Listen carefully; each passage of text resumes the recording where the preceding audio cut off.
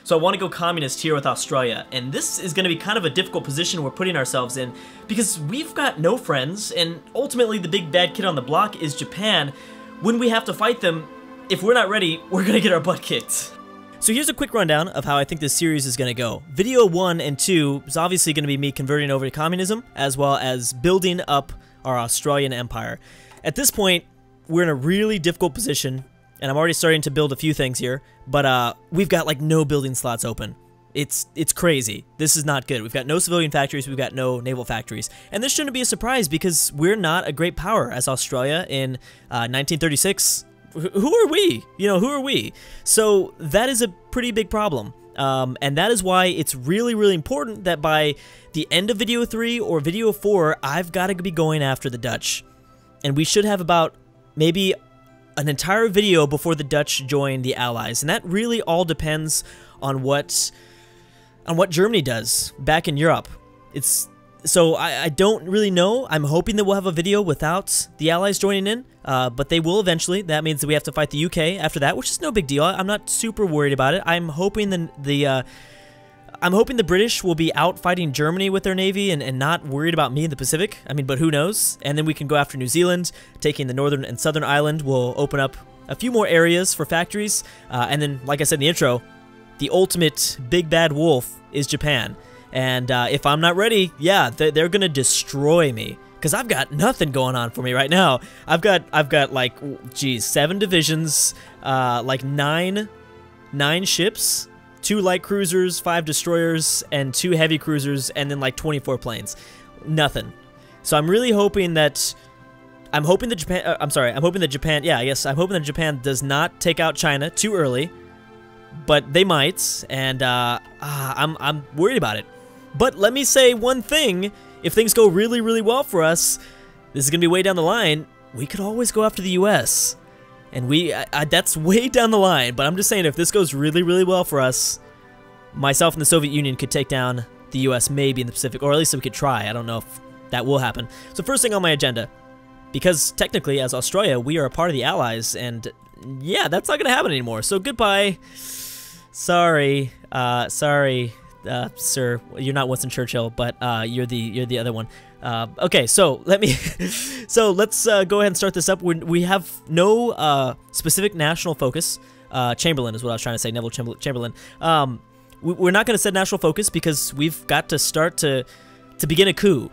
We've got to start the coup. We got to start at the higher ups. We got to get some politicians into our government that are communist. So we're going to begin with that.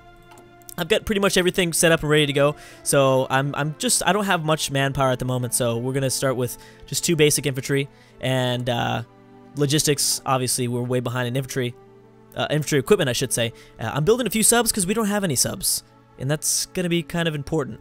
Yeah, that's pretty important, True. That's gonna be pretty important. We gotta become a naval powerhouse. So I've got to open up, like I said, we have got to find states. We've got to take over states that will be coastal, so we can get more naval dockyards. Because you know, if playing as a minor power, almost anywhere in the old worlds, you know, your #1 focus is gonna be your army, but not as Australia. We've really got to focus on our navy. So hopefully we can do that. Now, as we wait, I will more than likely here. I'm gonna have this go on speed 5. Let's group up these guys together, and there you go, Harold. So more than likely, if we were to begin a naval invasion on the Dutch, it would be through maybe these seas, I'm hoping. Yeah. So let's make sure that we have naval superiority there from the very beginning. I'll leave my air where it's at, or my planes, I mean. My airplanes, there you go. And we're going to not make the biggest of armies. We're going to make them kind of small, because more than likely the Dutch don't have anything there either. So I'm going to bring my cavalry units over here, and we're going to garrison most of all these divisions there. That way we have access to this naval port, and we can just begin with our naval invasions of all these islands, because that's going to be really, really complicated. Then everybody else will go to a different army. There you go. Boom. And your assignment will be to go to Papua New Guinea. There you go, and just quickly take that as fast as possible. So we'll go with Thomas, and you know what? We might as well give you an offensive line too, huh? Even though that's going to take a while to do. Did I mess that up? Yes, I did. Okay, boom. So just do something like that. That's fine. Okay. Let's make sure that we also set these plans to aggressive, because I already know I'm going to want to play aggressive. It's not like we're going to be fighting this massive army. I don't think we will. Okay, so we're garrisoned. We're ready to go. The cavalry are faster. That's why I want them to do the naval invasions. I mean faster when they get onto these islands. There's going to be a lot of jungle for them to go through, mountains in some islands, but we just want to take as much territory as quickly as possible, and that way hopefully we could take over all of the Dutch territory before even the UK joins in. If we could do that, that'd be amazing. I don't know if that's likely, but that would be obviously amazing. Okay, so here comes 150 political power very, very soon. I'm going to have to keep my manpower conscription laws at the moment where it's at, because at this point, well, we are still democratic. And when we become communists, then we can do more fun things. Okay, so communist, revolutionary. There we go. So something that I've found is it's actually better. There may be support in government itself who, yeah, so as a nation that's already a certain, like, democratic or fascist, if we wanted to go communist, it'd be better to do, I think, the top choice here, going with a coup. If you were, like, non-aligned, then, yeah, look for a movement for the people. Must seek support from the people. That's my kind of experiment with it. I've noticed some good things. But yeah, as being democratic already, we really can't do much. I don't know why I threw that in there, but we can't go to war. Obviously, we can't really do much as a democratic nation. But it's better just to perform a coup from the higher ups in the government. Okay, so yeah, I went with. Oh, did I mention this? Yeah, we suck. We suck. We've got like no. I'm gonna just get rid of that. We only have 2 research slots, and that's kind of normal for a great power. But hopefully we can change that.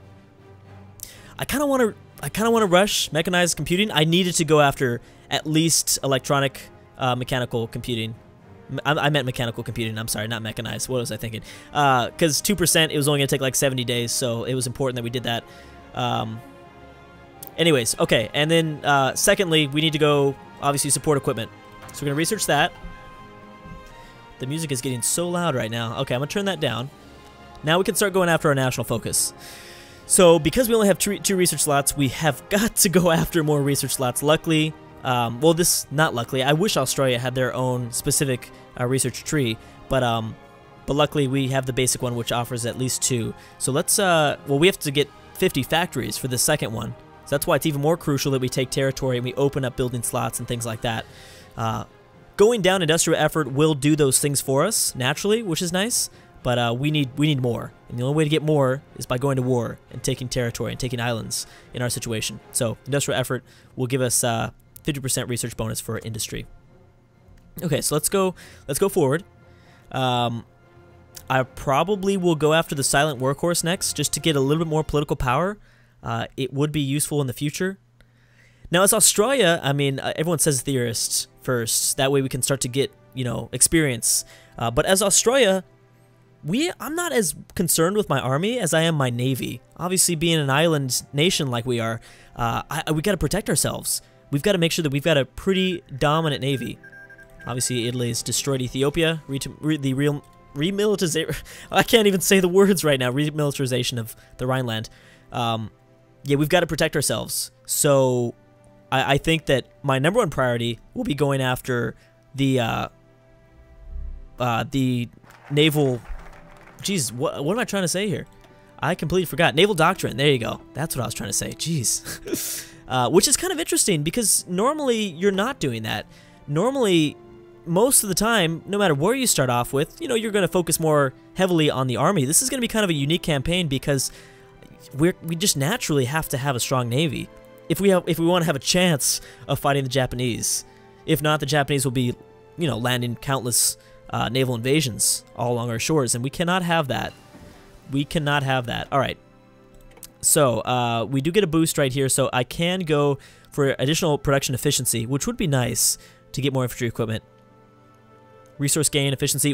That's another reason why we need territory, is we've got like no resources out this way. 65 days, 86 days.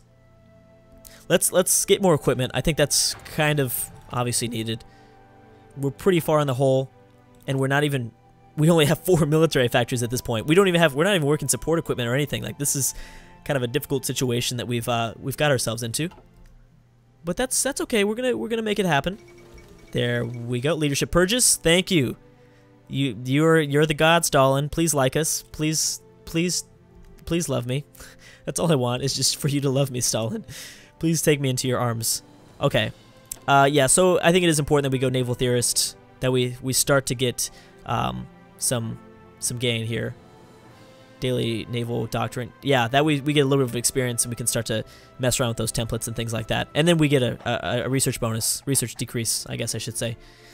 Okay, so what I want to do too is while we're just standing around here, let's start to exercise a little bit. Let's start to train. Do you want this army to start? Units will slowly gain experience. Oh.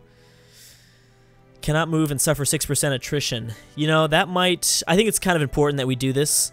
It's going to cut into our manpower, but I think it is important that we... Wait, why did it only ask for that? Why didn't you ask me for this army? You know, they might be suffering from more attrition, perhaps? No, it's about the same. 6%, 6%. I don't know. That's weird. Whatever. Okay, construction efforts 2. We've got to rush for extra... We've got to rush for extra research slots. Like, this is bad. This is not good. 2 will not be enough. Okay, good. And I don't want to have these guys exercise for too long. Just as long as they get Spanish Civil War. Alright, so that's pretty early. I don't know about any of you guys, but I have only seen... I think I've seen Republican Spain win 1 or 2 times. Nationalist Spain wins every single other time. It's crazy. So, that's not good. Because we'd like Republican Spain to win. They're a majority communist. Let's wait to research naval doctrines. What I would like to do... Well, I don't know if we should be doing that right now.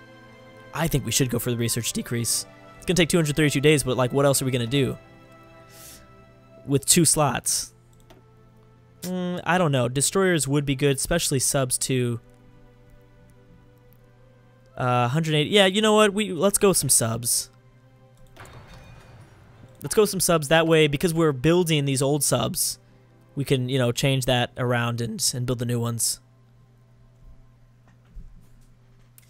Yeah, so obviously that would be pretty good. Okay, basic machine. Very nice.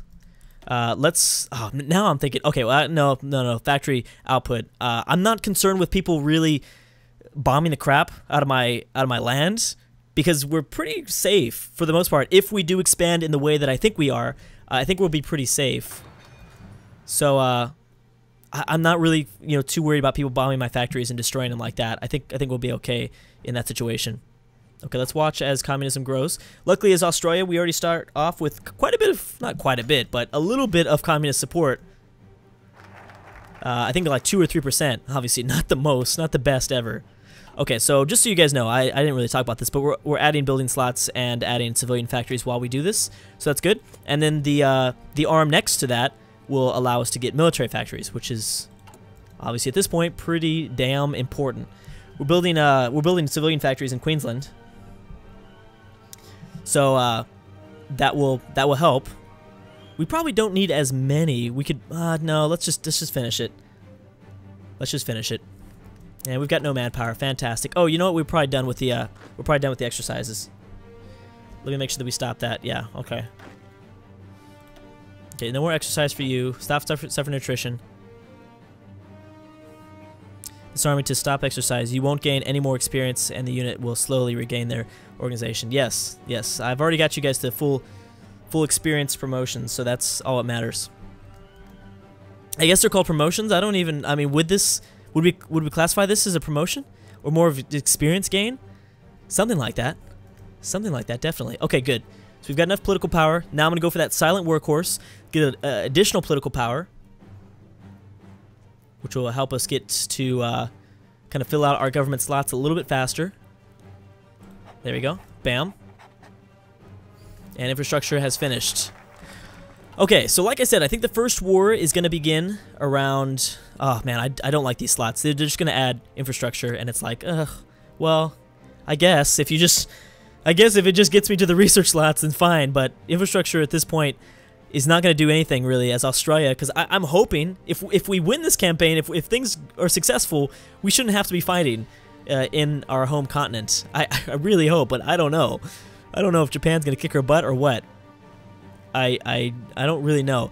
I think I don't know if I mentioned this, but we're gonna be so reliant on what happens in Europe with Germany. I really hope that Germany takes things slow. I don't know if we don't want Germany to break out with the a war with the Allies soon. I hope that they don't do that. It'd be better. Well, at a certain point, I guess it would be kind of good to distract the Allies. Wouldn't be that bad. I just don't want the. My point is, I don't want the Dutch to join too early. That's my fear right now, is the Dutch joining too early. Okay, so landing craft 2 will be important to get in the 1940s, but at this point, well, 1940, not 1940s. We need to get that early. Let's go with a stronger destroyer. Should we? There's a lot of other things we have to research. You know what? Yeah, we should probably get motorized. That way we get access to more of our support battalions. I guess so. Okay, so we'll go with that next. And concentrated industry is finishing up right now. Where am I at so far? 29 support. So if things went down a little bit, it'll boost back up soon enough. And there we go. Extra research slot. Okay, bam. Okay, so the research slot will be, needless to say, I'm not even going to finish that statement. Obviously, it's going to be really, really helpful. It is 1937. Construction speed 10%? Yes. I would like to be, you know, that like kind of America. I'd like to have, there's no way we have the industry of America, but if we could be, you know, really strong in our industry, that would be great. So I'm going to try to focus on that when it comes to kind of my government slots, the people I hire, things like that, which you know, I think, needless to say, I haven't really I can't really mess with kind of the main laws and governments until I turn communist, because we don't know. Well, there's some that I could, but I can't do anything with the inscription stuff, and we have to wait for the total mobilization anyways, because 50%. Right now, we've only got, you know, what, 2% world tension? That's nothing. That's not too bad. You know what? Who do we want? I don't think this matters. We shouldn't touch this at all yet. Tank designer, division.